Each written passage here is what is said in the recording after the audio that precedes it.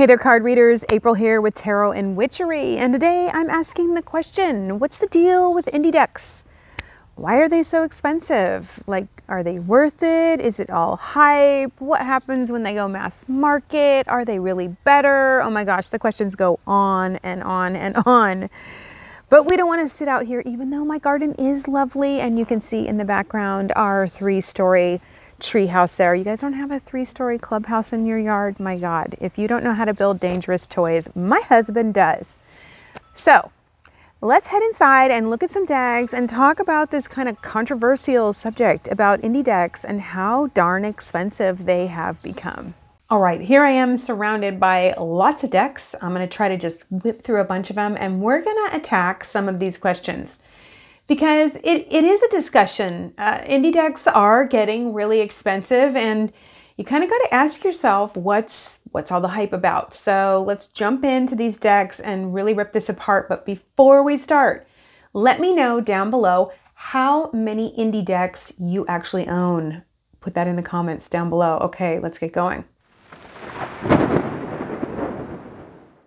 Let's talk about Kickstarter and Indiegogo first, man. There you are, you're on their app, you're scrolling, and there's this magnificent tarot or oracle deck, and you're like, wow, oh, it's so shiny, it's so special. And then you look at what it takes to be a backer and the different packages that are on there, and you think to yourself, I'm gonna go for it, I'm gonna do it. How many of you remember your first indie deck from Kickstarter that you bought? This one was the first one I ever bought.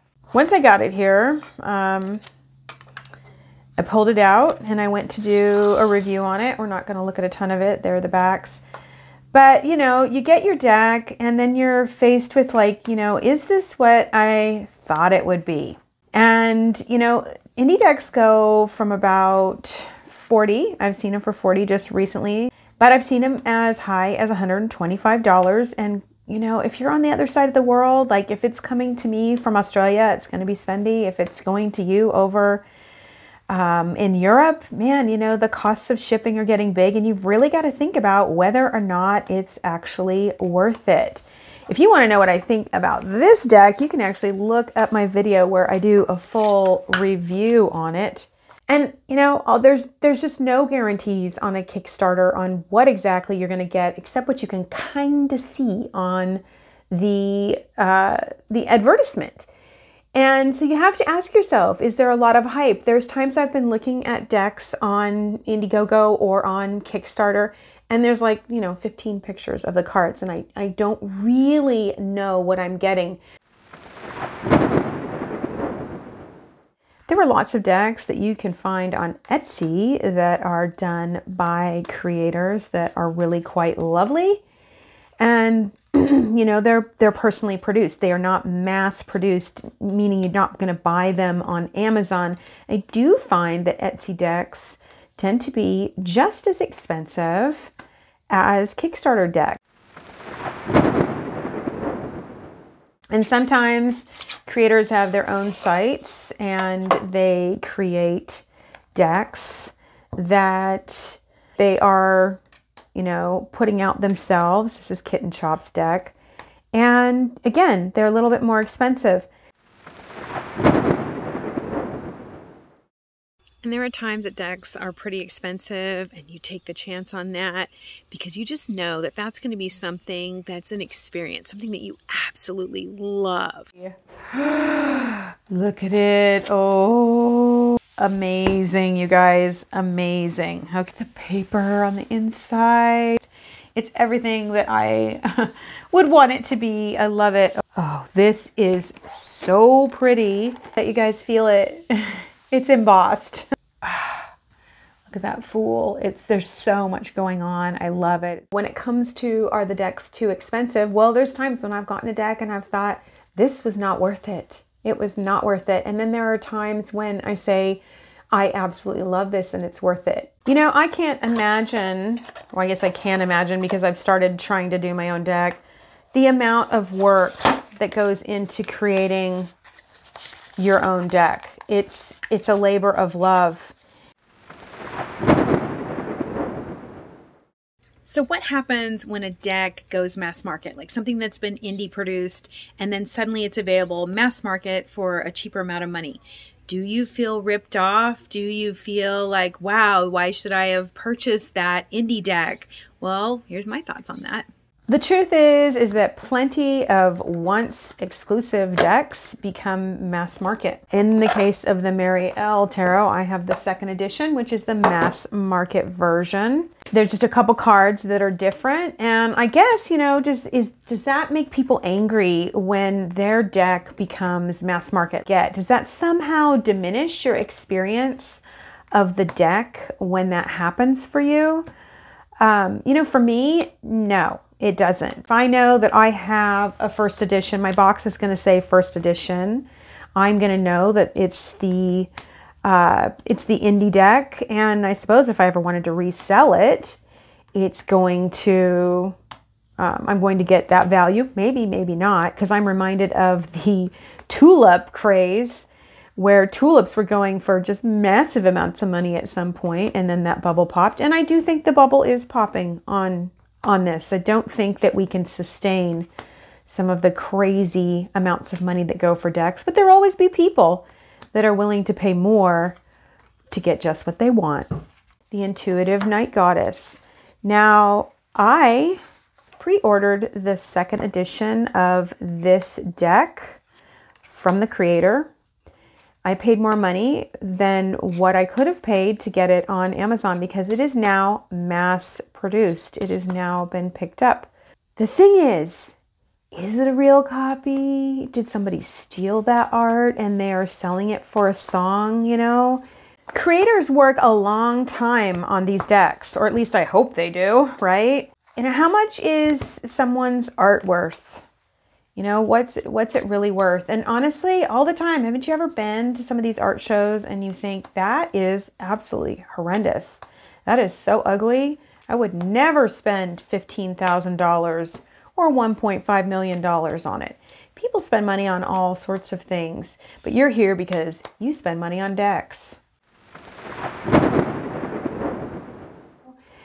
I chose to buy directly from the creator because I wanted to be sure that she was getting paid for her work, you know, that she was being honored for the time, the blood, sweat, and the tears that she put into creating this deck. I can't speak for people outside of the US, but here in the US, we do not have a very good sense of art. I'm sorry, we don't really support the arts the way that, you know, you think about the arts being supported when I think about in Europe, the way that art used to be supported. I don't know that it was ever really supported over here like that.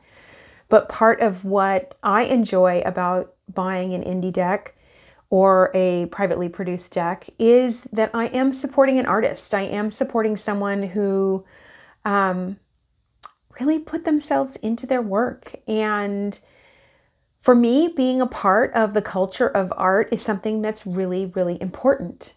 I think each one of us has to ask ourselves whether that's something that's important to us. But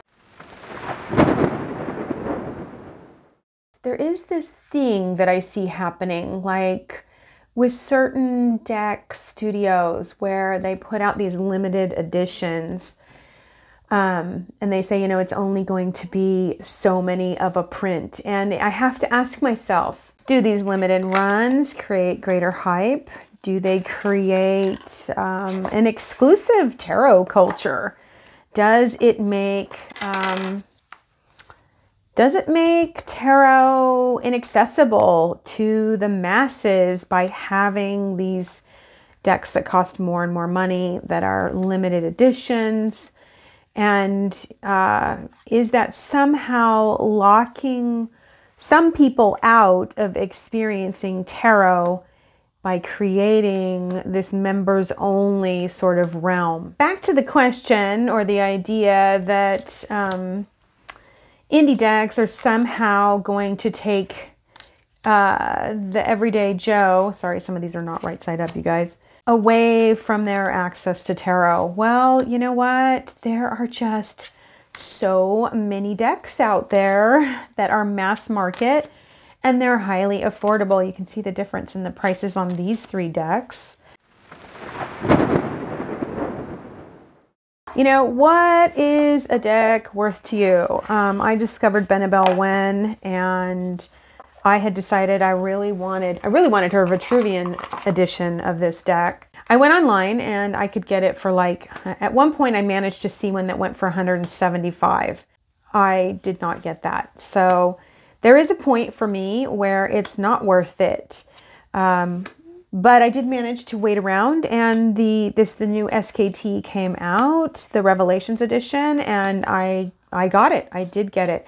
And for me, it was worth it. And I've got my little signed card, you know, telling me what number this is. And I totally love this deck. It's not how expensive the deck is that makes it special. It's the value that you place on it. And if you can't afford an indie deck, then you can certainly afford plenty of mass market decks, or even one mass market deck. And tarot reading is not necessarily about having hundreds of decks, but rather doing the work to develop a relationship with tarot and dive into that. And I can tell you, I had one deck for, 7 years, and I got lots out of it. I didn't need a ton of decks. Is the cardstock better on indie decks? In my opinion, most of the time, yes, but that doesn't deter me from buying a mass-produced deck that's shiny or more plasticky. And even some of the bigger companies have started putting out matte finish decks if that's something that you're into. So I guess the skinny answer to this question, are indie decks too expensive? For me, sometimes. Sometimes they darn well are. It's just not worth it to me. And other times it absolutely is. It's very personal. I suppose we can all get caught up in FOMO, like this fear of missing out on the special deck that's out there so shiny and new and, seemingly unobtainable. If you think you have FOMO, then you may want to check out my video over here that talks a little bit about deck FOMO and the fact that I think it's very real and what we do with that as deck purchasers and consumers. Until we meet again, may you find the deck that you want, may you value it and be able to afford it.